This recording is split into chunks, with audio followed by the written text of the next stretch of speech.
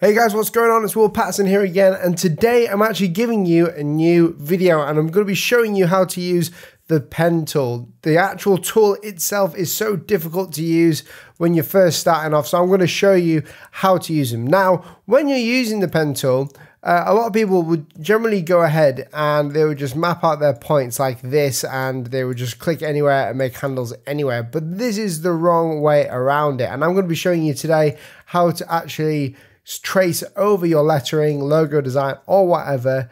So the secret fundamental part of the pen tool is to understand the key to making really good lines. And this is found in every shape. I've got a little circle on top here and I'm just going to show you the anchor points of it. As you can see, the anchor points of this circle are at the top, the sides, and the bottom. So you can see that it's a north, east, south, and west. This is what we've got to do with every shape that we create with the pen tool. This will allow us to get the perfect curve like you see here, making sure that each handle of the anchor points are horizontal or vertical. So what I'm going to do is I'm going to go and start off with my pen tool, make sure I've got no fill, but I've got a black stroke of 0.25, which makes it very small. I've got my layer underneath here and I've changed the transparency of this image of the drawing that I did on the iPad to 30%, and I've put it on the layer underneath.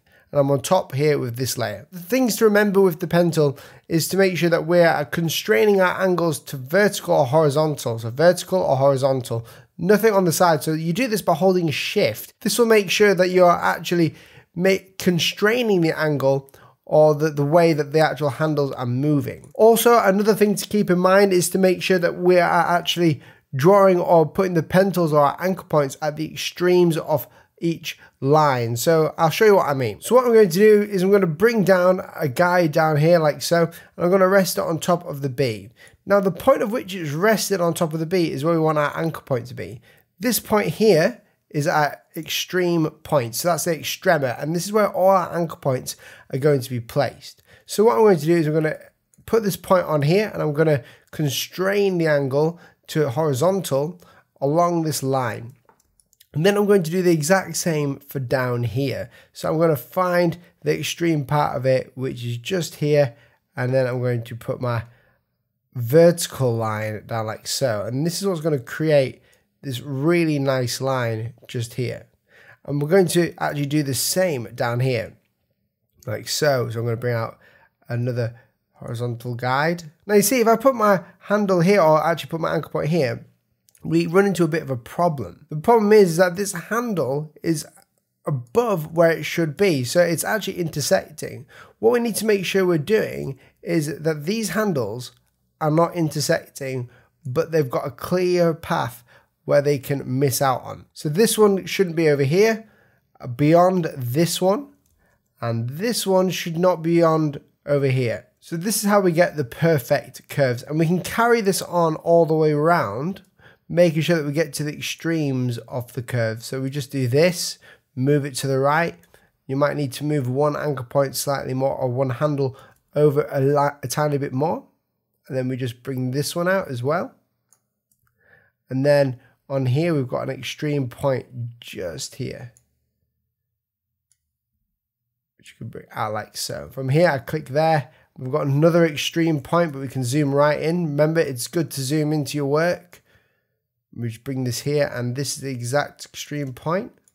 And we've got another one here. So wherever you've got a horizontal or a vertical one, the next one is going to be opposite. So I've just done a horizontal line there, or horizontal handles there. So I'm going to bring up to the vertical handles here. Well, that's going to give us the curve. And the great thing about this, it means less editing later on. So I'm going to bring up another thing here and rest it onto this line. And then I'm going to put this, I did that a bit wrong there. Put it right here. And I'm going to bring this out. Now the problem that we have here is that this part needs to be more angled, or the actual line needs to be more curved. So we do this by just extending this handle up with a direct selection tool like so. And we just select that one up, making sure they're not crossing each other or intersecting the lines. We can get rid of the guides every now and then, get rid of the template layer, and have a little look. Now what we see here is a bit of a problem. We can move this over here a tiny little bit, making sure we've got a nice little curves going on here. And this makes it so much easier to edit your guides.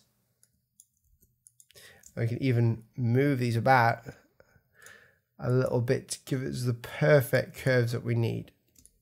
But this can all be done later on. A lot of people just put the points down and then they just go for it later on. So the next bit we need to do is get our guides back here. Is bring another guide over to the right here. Make sure it's resting on the edge of this one here, like so. Bring this one out to about here. And then we're going to go ahead and click to about here and bring this one out.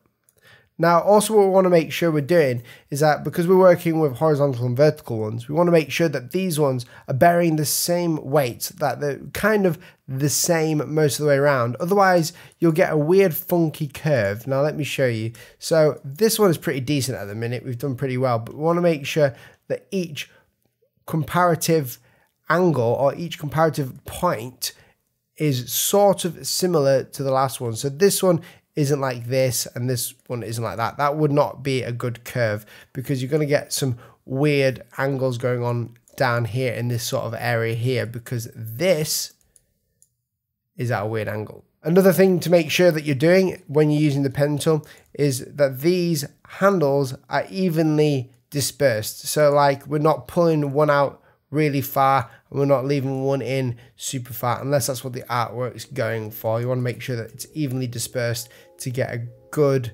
look at your lettering. And we just repeat this process all the way around, and it can be time consuming, sometimes a bit fiddly. You can spend a lot of time on your curves if you want to, but it's just good practice.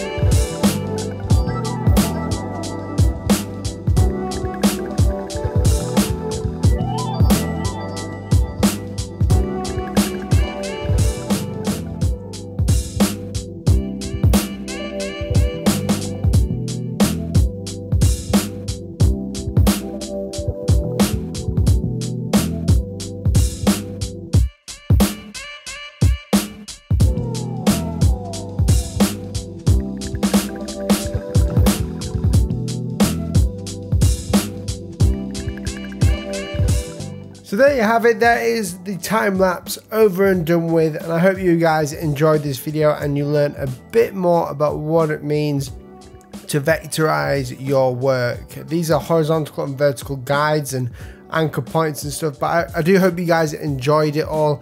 Leave a like rating if you want to see more, and I'll catch you guys in the next video where I talk more about the iPad and what it's all about. See you soon.